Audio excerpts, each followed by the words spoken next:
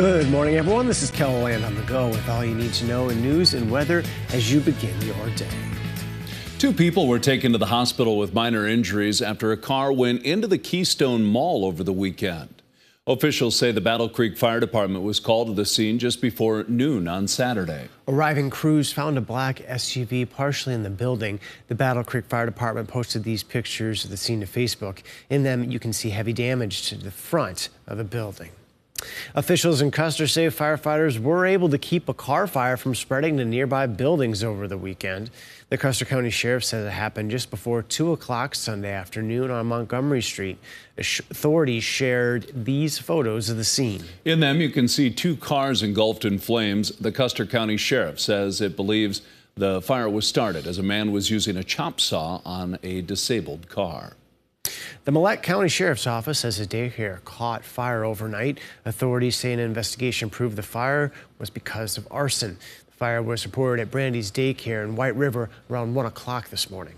At the same time, a home invasion was reported about a block away. A 24-year-old man was arrested on charges of arson, burglary, ingestion of meth, simple assault on law enforcement, and attempted escape.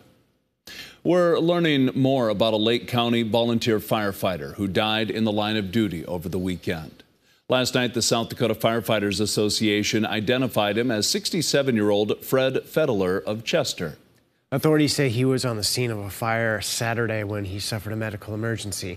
Responders performed life-saving measures at the scene, but he later died at the hospital in Madison. Memorial services are being planned in Chester. Meanwhile, a park in Rapid City was off limits to visitors on Sunday as firefighters lit a fire of their own. The Rapid City Fire Department closed Trinity Echo Prayer Park in downtown at 1 o'clock Sunday afternoon for a prescribed burn. This was the 3rd burn held in the park since it opened in 2016. The management plan calls for a burn every 2 to 3 years to keep the park healthy.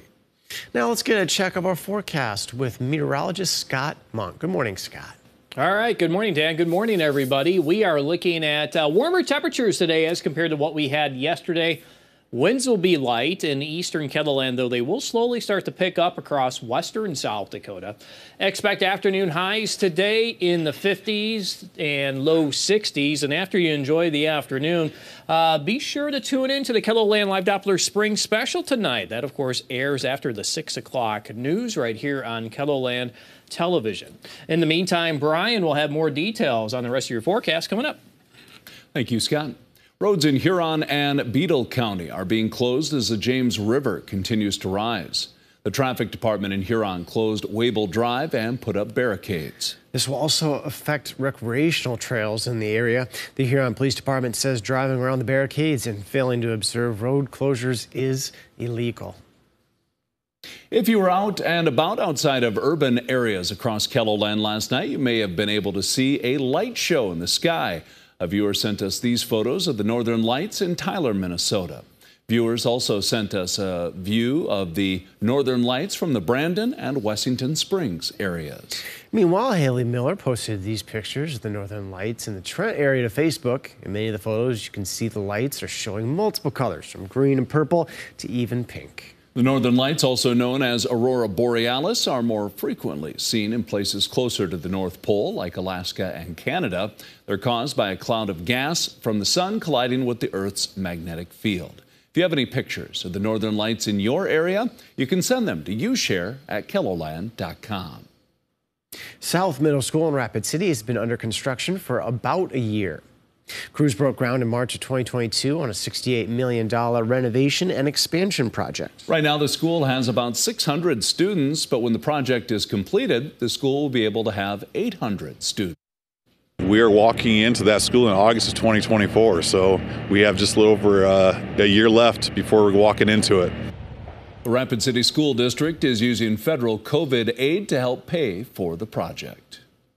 At the end of January, we brought you the story of Brookings area 2-year-old Sloan Murfield and her battle with a rare and fatal genetic disease. Just a couple weeks ago, Sloan and her family were granted a Make-A-Wish that included a trip to Florida. The family visited Disney World, SeaWorld, and more. You don't understand it until you're living the moment. You know, growing up and being a part of the community and stuff, you hear about Make-A-Wish, you've seen Make-A-Wish. Being actually a family member that is granted a wish, or having a family member that's granted a wish and being a part of that wish, it's breathtaking. Sloan was diagnosed with a form of Batten disease. If you'd like to see the previous stories we've done with the Murfield family, they will be attached to this report on our website. That is a look at some of our top stories. Now let's get one last look at your weather with meteorologist Brian Karstens. Brian?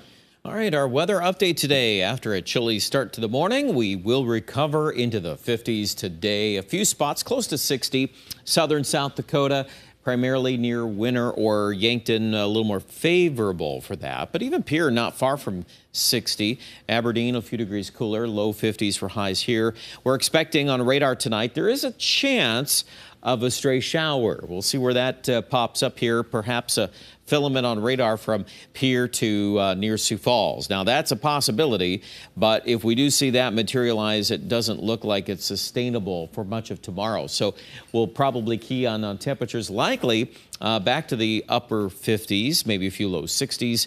And then for your Wednesday, things are actually going to be trending a little warmer ahead of our next weather feature. Here's kind of the big picture pattern as you see the next couple of days in motion.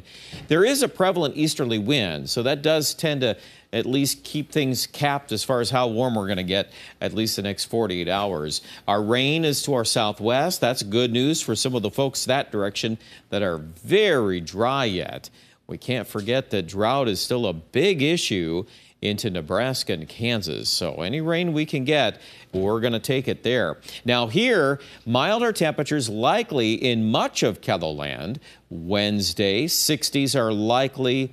This might be some of the warmest weather we've had so far for Aberdeen, at least close to it. And then you see this cold front on Thursday starts to knock our temperature down. It'll bring some rain to parts of the region, and these rain chances may linger to kick off the weekend, at least into Friday. That's a colder pattern for us, and certainly at least below average. We'll see how much below normal. That'll be dependent upon how much precipitation we can get going in the forecast. Numbers today, 56 degrees Sioux Falls, 58 in Mitchell, 60 in Winter. Tonight, we're down in the 30s for lows for most of us, so touch warmer, although Aberdeen not that way at 23. And then for tomorrow, we're back to the 50s across the board, primarily because of the clouds being a little thicker. But the hope is we get into Wednesday and Thursday. We'll open the door to some 60s. The rain chances will return, especially into Friday. And then that's how we're going to kick off the weekend with cooler weather and, yeah, some rain. There may be a mention of some snowflakes in Aberdeen. We're going to keep an eye on Friday. That wind will be colder out of the north, and we're still a few days out on that whole thing, how it plays out with that upper level low. So we'll just keep watching the forecast. We'll let you know if we have to trend that direction. Pierre also looking at a nice bounce back on Wednesday and Thursday, but it gets cut off pretty quickly. That front on Friday will have some power behind it, some wind out of the north, and we'll cut those temperatures at least 10 to 15 degrees, if not more. And Rapid City also will see a decline on Friday. But in the meantime, some showers off and on starting tomorrow through Thursday. Check out more details of the forecast online at KELOLAND.com.